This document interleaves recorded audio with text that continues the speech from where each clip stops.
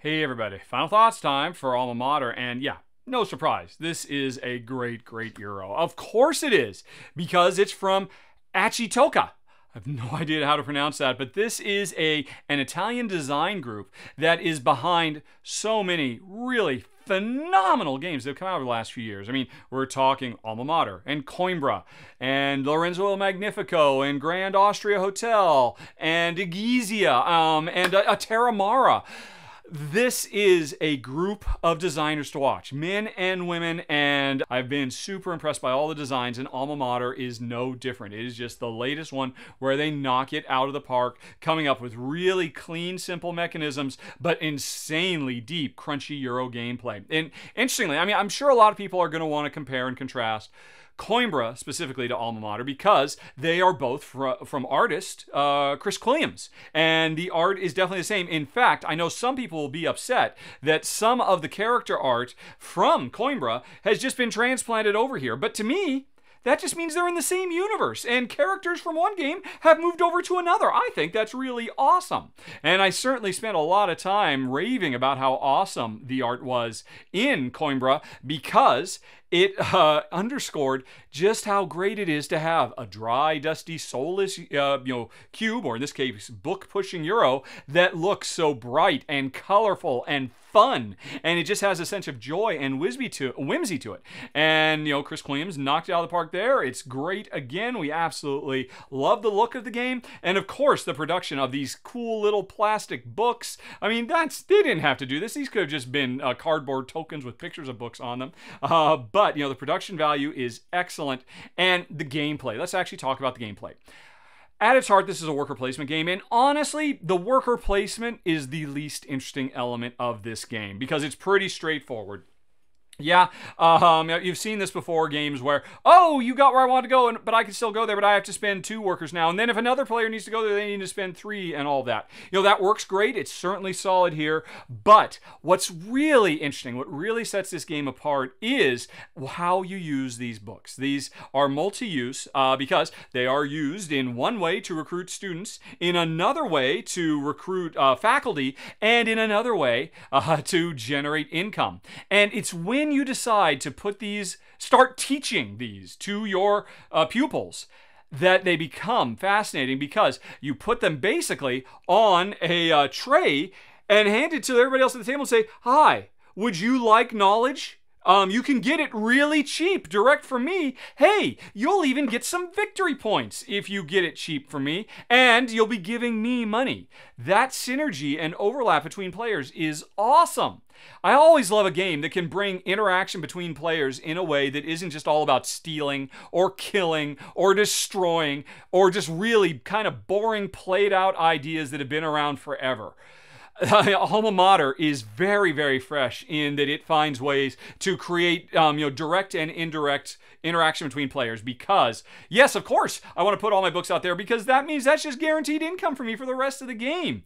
But if you buy them from me, hey, I'll take the cash right now, but I will be giving you victory points as well, which is an interesting thing. I didn't go too much into it. The individual bookshelves that go on these tiles that go on your bookshelf, which is where players can buy from, they all have 1, 2, or 3 victory points on them. And it doesn't matter how many books you buy from a player when you're buying, you only get to pick one. So of course you pick the highest one, and then they get flipped, so they will not generate points anymore. And the more people buy from you, the less they're going to want to buy from you in the future, which is a brilliant idea because it means players are going to be incentivized to go and intermingle with everybody instead of, oh, let's just freeze that one person out and just buy back and forth from each other. Oh, we're not getting points from each other anymore.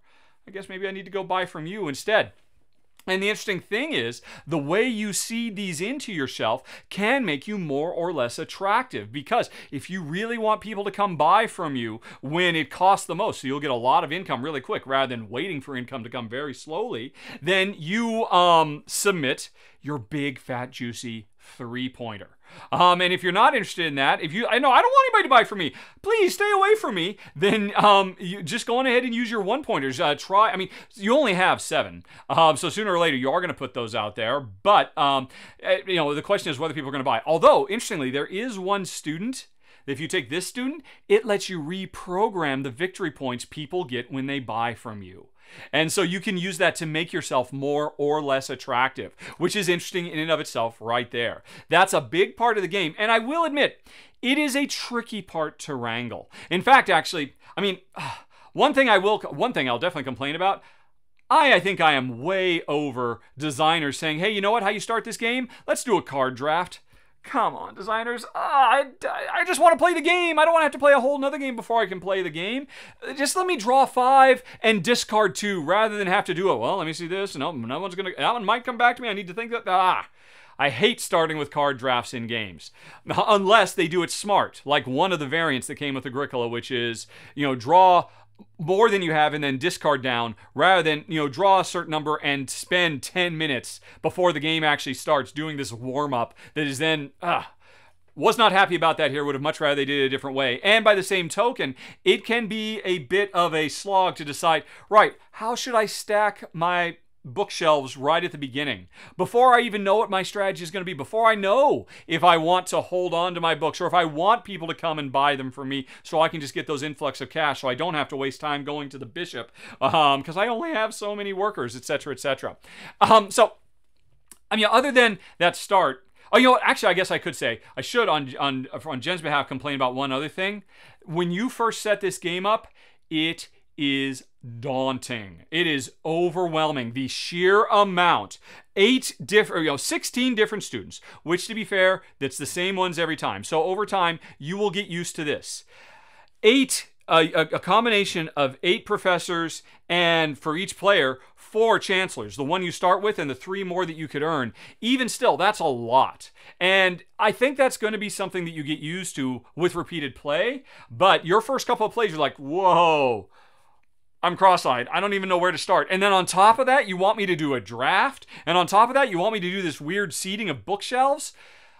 I would have liked to see an express setup version of this game where you just kind of, do things quicker and easier. That's a minor complaint, though, and it's really only going to be a problem for your first couple of games. So just wanted to get that out there. But, once you've got this game down, it really sings. Although, I'll warn you, another thing, some people might not like about this game, a good portion of this game, you will be strapped. You will be cash poor or knowledge poor, and you have to work hard to pull stuff together. This is definitely not an easy breezy, drown you in resources kind of game. This game makes you sweat and struggle to get stuff done. Now, that said, over the course of the game, as you get a bigger collection of professors and students, you will become more and more powerful, and you will be pulling off monster moves that seemed impossible to you. So there's a great escalation, but it takes a while to get to that. And those first few rounds, and there's only 6 rounds, and you only have 4 workers, are going to be tough going.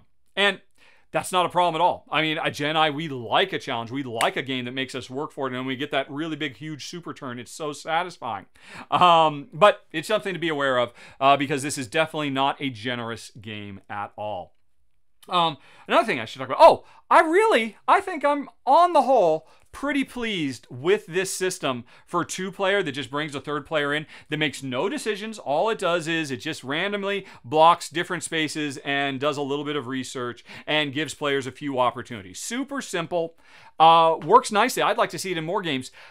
One thing that's odd about it, though, because there is, right from the get-go, if I were playing this as a true 3-player game, if I need to go get books, and I'm not going to get my own because I don't need any more books. You are incentivized. You are required to get books of other players because you can't do anything with just one monolithic approach of only my books. I got to get other books. Dictionaries are too expensive to rely on. I got to pay you or I got to pay the dummy player in a 2-player game. Now, in a 3-player game, I got to play you or I got to play Betty over there.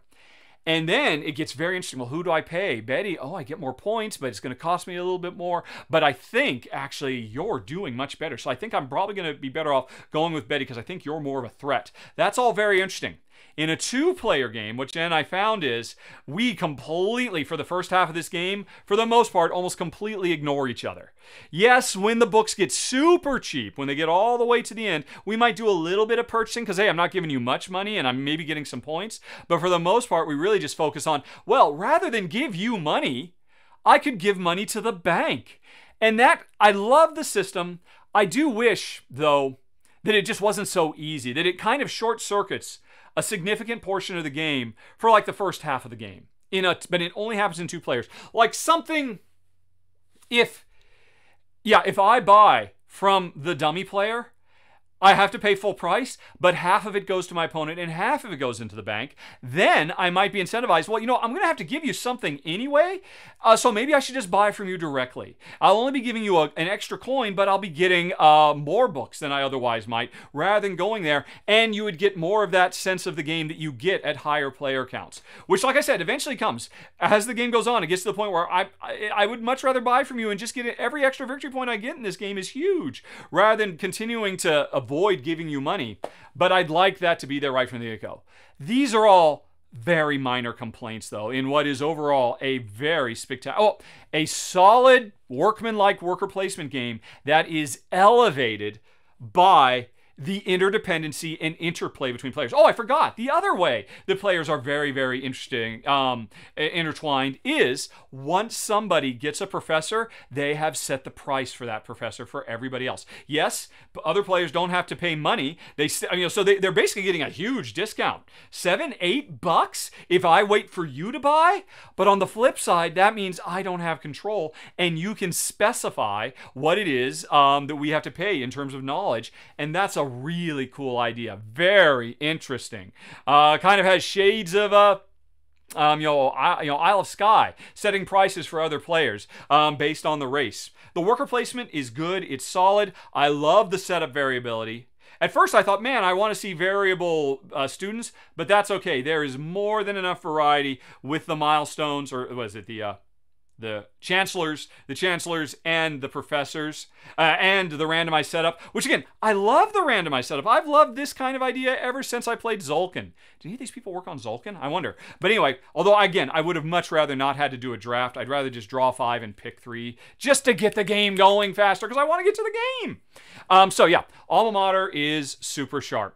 Like I said, some people are going to complain about the art being repurposed, but this is effectively a sequel. These are the same characters. I wish they had names. They still are basically anonymous characters, which is something I complained about. Just a missed opportunity. But on the whole, the fact that at least I know who these people are. Oh, these are students. These are professors. I can now go back to regular Coimbra and say, oh, at least I know who a few of these people are. That's the student from Coimbra. That's the professor from Coimbra. So that's nice. That's appreciated.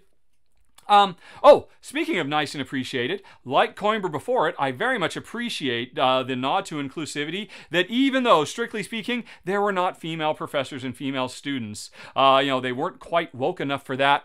I say to heck with history. Let's ensure that everybody has fun sitting at the table. Although they did miss a trick, there's no, it'd be great to actually have racial diversity amongst the cast as well as gender diversity. And so, it was a nice halfway there. Maybe on the next one we'll go, and maybe Chris Williams will do some new characters, maybe with some different skin tones or what have you, just to make sure everybody can feel like they've got a friendly, familiar face sitting at the table. And those are the final thoughts, folks. Thanks for watching. Have a very nice day. Talk to you later. So long. Bye.